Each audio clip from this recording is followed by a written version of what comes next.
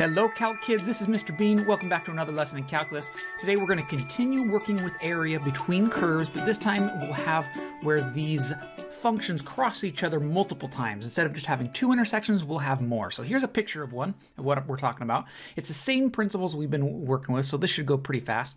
And that is, we've got to start off by figuring out where do these things cross.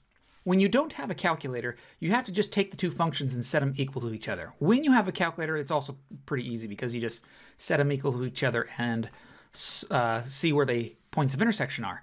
But in this case, we need to set them equal to each other and solve it. So I've got this set up. How do we solve a weird thing like this? You pretty much have to just take everything over to one side and then set it equal to 0. So let's do that. The nice thing here was the x squareds cancel, and now we can factor out what they have in common. And I see that they've both got a 3x I could factor out.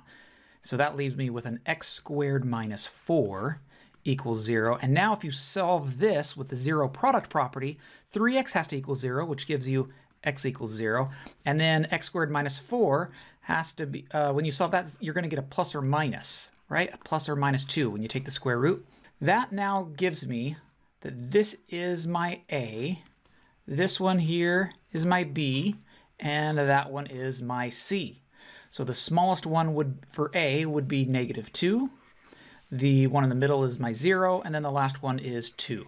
Now the reason we want to do that is because it helps us set up our boundaries of our integral when we start working with the integral. So now we set up the integral that represents the total area. So we're going to end up with two integrals because we have two shaded regions. And the reason we have to have two integrals is because the one that's on top here, the graph on top is, in this case, it's the cubic.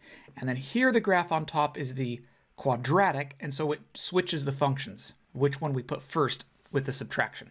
We've got our first integral from, and I could say A to B, but the numbers are so simple, right? I mean, it's just a zeros and -2, +2. Let's just put -2 to 0. Now, which one came first? It was the cubic. So let's write that out first. And then we will subtract the one that was the quadratic, which was this one, -x squared plus 2x. And if you notice, I made sure that there were parentheses around this because I am subtracting the whole thing. And then I have to say that it's with respect to x. Technically, I should probably put brackets around the whole thing to make it look right, that it's d of x of everything. Then I go, what's my next integral? I'm going from 0 to 2. And then now I swap them, right? The cubic is underneath. If I look at the picture, the cubic is now underneath, and the quadratic. The quadratic there is on top. So I just switch them around, and you get this here. Now I could then look and see, like, does anything combine like terms? Yeah, if I distribute this negative, I've got x squared and an x term, they would combine.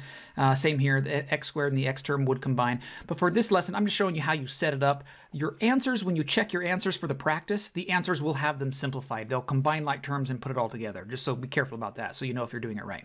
There's kind of a cool way to cheat on this, and that is if you're able to use a calculator, this is kind of cool. You could use an absolute value for this. Here's how that works. You take the absolute value of the difference of the two functions from A to C. Instead of A to B and then B to C, you just put it all together. Right? Pause and write this down if you don't have it, because I'm going to go back to the other screen. So right here, I've got my function f on top, right? This one's f, this one's g, and then here, g is on top and f is down there. But when you take the difference of them, see here it's f minus g, and then here it's f minus g. If you kept the order the same, I know this is confusing. If you left it as f minus g and didn't have the absolute value and did not have the absolute value, it would be this area, and then this area would be f minus what's on top, which would create a negative area. And so by taking the absolute value, it makes it positive. Basically, it just flips these things completely around by putting the f first. Now, that you want to be careful if you ever use this, that you want to be careful that you don't do the absolute value of the integral like that, right? Of blah, blah, blah, blah of d of x. You don't want to put the absolute value on the outside. That does not give you that.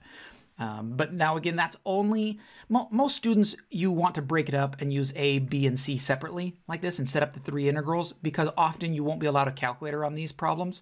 For this practice, you will, but I'm making you set up all of the integrals. So don't just use the absolute value on this, but I thought I'd throw it out there because I did see just a couple of test questions as I was going through a whole bunch of different exams that had something like that on it. Okay, last one. So now we're going to say we have this as our A, we'll go there, and this one as our B. Now notice that it doesn't cross a nice simple grid, and so you might have to use a calculator to find the points of intersection. You know how you can store a point of intersection. We practiced that in our last lessons. And then you can set up your integrals with an A and a B. This one happens to be easy enough because there's only this one variable right there that we could solve it without needing the calculator. Let me show you how you do that. You just take this and set it equal to each other. You have this one, you set it equal to 1, the other line, and then you can solve from here. Multiply both sides by -1/2, and then you take the square root of both sides.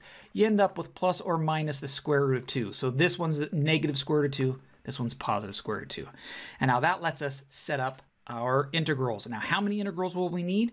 1, 2, 3. There are 3 regions, so we'll need 3 integrals. So the first one just goes from -2 to negative square root of 2. So that's my A, my negative square root of 2. And if you had used a calculator, it would be a long crazy decimal and you'd have to store it as A, and then you could just write A right there. And then which one comes first? We've got the line that goes first, so it's going to be 1 minus, and then the parabola, the quadratic. So I'm going to subtract 2 and add 1/2 x squared. Hopefully you're following why I added, because I'm subtracting this whole thing, so the minus distributes. And then that's with respect to x. And then plus, so we've got region 1 down. Now I do the next one. I'm going to go from negative square root of 2 and positive square root of 2, right? Because I'm doing this region, so A to B. And then now the parabola is first. So I can write up 2 minus 1/2 x squared, and then minus the line there, which is just a 1 with respect to x. And then my last region, I'll have my square root of 2, and I go up till I get to 2. And which one is first? The line is first. So 1 minus, and then I do the same thing that I just had right there. Now that's the setup. I could clean this up, simplify, combine like terms. 1 minus 2 would combine and so forth. You got all these little numbers here, constants that combine. But this is the setup that you could then plug in a calculator to get the whole thing figured out. Okay, so that is the practice of what you're doing in today's lesson and in today's practice problems. Those of you who have a test up next, good luck on that test. And then when we come back to our next lesson, we will start getting into volume. We've covered everything with area now, and then we'll start getting into some volume. And that's the last thing we'll have to work on this year is solids based on different graphs. It's kind of cool. It's weird stuff, but it's kind of cool, and it's the last thing we got to deal with for the AB students. Okay, rock that master check. I'll see you back in the next one.